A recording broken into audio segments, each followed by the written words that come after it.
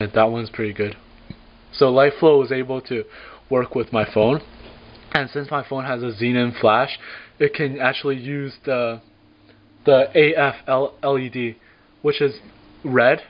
So that one was good. I was glad that it worked. Developer options. This was one of the interesting things. Since I'm not a developer, I'm only a user.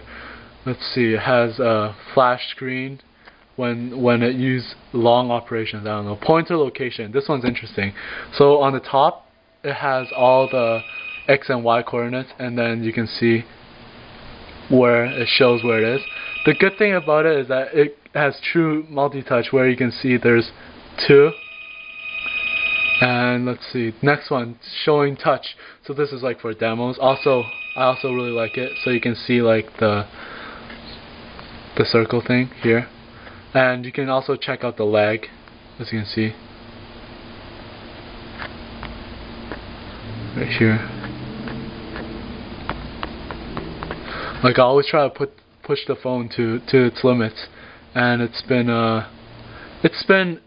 okay, but after a while it really has some problems keeping up. Screen update, CPU usage, so there it is. It shows like the processes that are running, and forced GPU rendering. Animations are all turned off, and this one's interesting too. You can change the process limit, although it's also hard for me to choose because I'm not sure how many that are needed to be running. Like sometimes even when I try to keep 3, my music player would get killed because of that, so that was a problem. Okay, next. Another thing that's different from CM7, because of this launcher I can't change the apps, how they look like, the icons. Normally this would be another icon because I don't like their icon. And yeah, there's not much editing you can do. As you can see here, normally it would have a few things like edit, remove, properties, that kind of stuff, but then here you can't do it.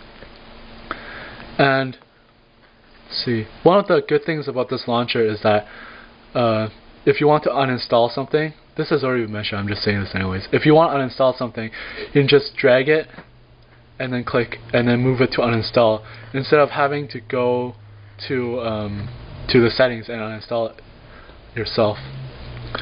Other programs I have with running this ROM is Titanium Backup, so then I can keep everything backed up and running. And yeah, I'll run Auto Killer, that's been mentioned before. And it's weird, like the flash here works, but somehow it still can't work the camera itself.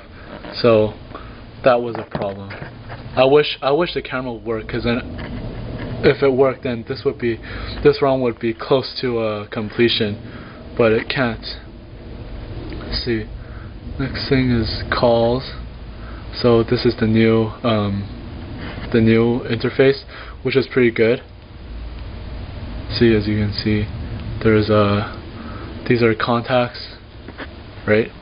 And then the weird thing is that there's also this People app, which has all these contacts and so on. So I don't know. It was different from before. Let's see. One thing that I don't like about the new messaging app is that it turns out that I can't switch it to a black overlay out, so it has to be white all the time. But I wish that I wanted it to be black, so then it would conserve battery. It also has the swipe to delete function, which I can demo for you. Let's see, I'll just back up something here for fun to show the swiping. There are basically 2 ways to cancel notifications here. Let's see. Okay. Yep, there we go. So one way to do it is to press the X, and the other way is to swipe it away. So let's see.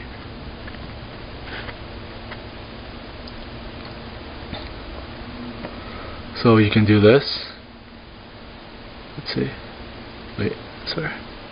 You can swipe it that way or that way. But yeah, basically you can just get rid of them like that. And the ones that are constant, they're like this. The only reason why I'm using Battery Defender is that it has a nice simple logo on here, but I don't really use anything else for that. And yeah, so this is the CM9 with the Android 4.0. I'll have to say, if for me, it took me a while to tweak it so that it would work to my favor. Like, because honestly, the stock ROM, which is 2.1 here, is still the most stable. Mainly because this phone wasn't. It has a lot of problems trying to process all this animations and stuff. But yeah, hopefully it's already the smoothest that I can make it. So yeah. The overall skin is something that I really like about this new version. Now the only thing is to iron out the bugs which are left. I don't know when they're gonna do it, but hopefully it will get there. So that's about it. Alright, thank you for watching. This is Android User showing you the new Android 4.0.3, and